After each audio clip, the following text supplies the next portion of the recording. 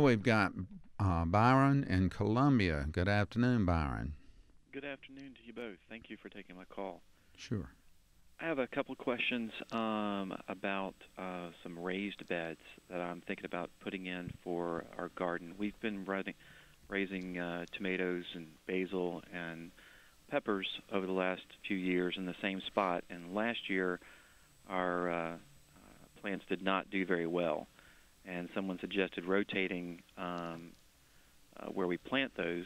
Mm-hmm. So this year I was thinking about doing maybe a self-watering or wicking raised bed, and wondered if the compost that you can get from the landfill would be okay to use for that. And next year, when if I'm successful in this, would I need to rotate the beds or just replenish the soil with new compost? What do you recommend?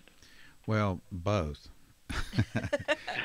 All of the above. Yeah, all that you're talking about is good. The fact that you're getting some of this recycled yard waste ground up and composted, that is certainly a good amendment to your soil. So yes, I would encourage you to use that.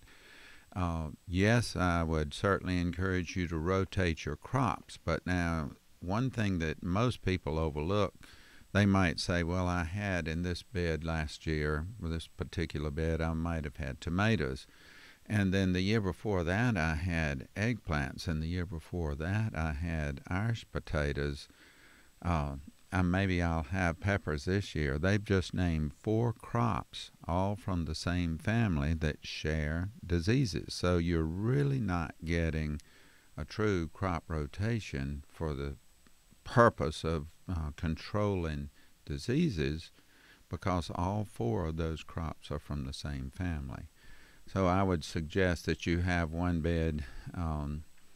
Well, in my beds at home, my beds were 40 feet long, and I had 16 of them at one time, and so I would put tomatoes at the end of every other bed. So I had them numbered, bed 1, 3, 5, 7, the odd-numbered beds on the odd-numbered years.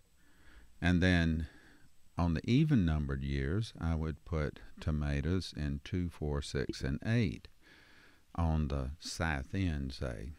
Well, then I could rotate, and the next year, on an odd number again, I would rotate the end of the bed to the north end. And so I might be 8 years getting back to having either a pepper or a tomato or a eggplant or Irish potato. So, and what would you rotate in well, go away. You might go to cold crops, and there. See, when you use cold crops, you've got broccoli, cauliflower, cabbage, Brussels sprouts, and Brussels sprouts. So if you're wanting to do a rotation, don't feel like you can go broccoli one year and cauliflower the next in the same spot. So you go from Solanaceae, the tomatoes, peppers, and so forth, one year, and go to the cold crops the next year. And the third year, you might go to the legumes, the beans, butter beans, green beans, snap beans, whatever. So know your crops, know that you like. The family. The family names. The family names, So you could have cucurbits one year, cucumbers one year, and, cucumber, squash, that sort of thing is a rotation. But then go to peppers the next year, beans the next year, corn the next year. So that's the way you manage small areas with rotations. Did I answer your question, Byron? Yes, I think so. And just what's your experience with self-watering or wicking beds? That I've not. When you say self-watering, you mean having enough amendment there that it will draw water from the ground up? Actually building a somewhat of a reservoir in the bottom of it by putting perforated...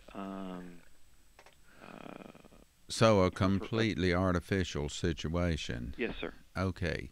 I know that people do that. I I've not done it myself, and I can't tell you how well it works in this area. I have some skepticism about how well it would wick up unless you had your a uniform amended media, a medium that you could tell it's the same.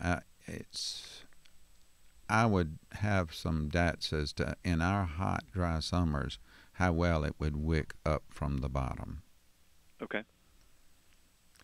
And I have a question. If you're using the mulch from the landfill and people are, if a person puts out insecticide or something on their grass and then cuts up their grass and then throws that in the mulch pile, does that have a residue that will stay if you were to use that in your garden? That's a good question. Or like if they put Roundup in there or something that would kill the plants, not necessarily insecticide, but... Well, that's another altogether different question, but a good one. So I'll answer those. Byron, I will, unless you have another question, I will answer Diana's questions, which are related to your own. That's fine. Thank you very much for your time. I appreciate it. Thanks for calling. Now back to your question, Diana. One thing... I have a friend down in the Florence area who grows fishing worms, and he uses fishing worms to clean up toxic spills, actually.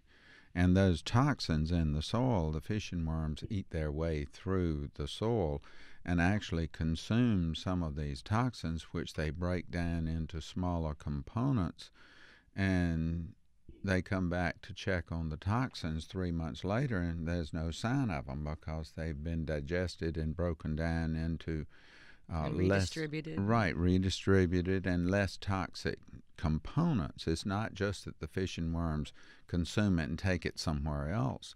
No, they consume it, break it down into change it into less toxic conditions. Now, you mentioned we'll just say glyphosate. Okay.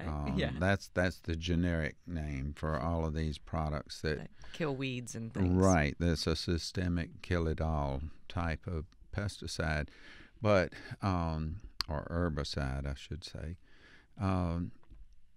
It is so susceptible to being inactivated by soil.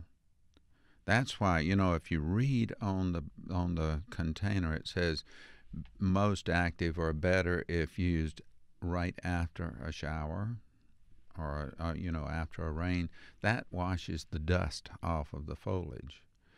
And they don't even recommend using well water to mix or to dilute glyphosate because it will combine with little suspended particles of clay in the well water. So use pure water and do it after a shower has washed the dust off, and when the temperature is below 85 degrees, you'll have a much more effective herbicide effect. So it won't leave a residue, so that mulch is then good to use. From that standpoint, glyphosate is a very safe one because it combines with soil and is inactivated just instantly. How about that? See, you learn something new every day.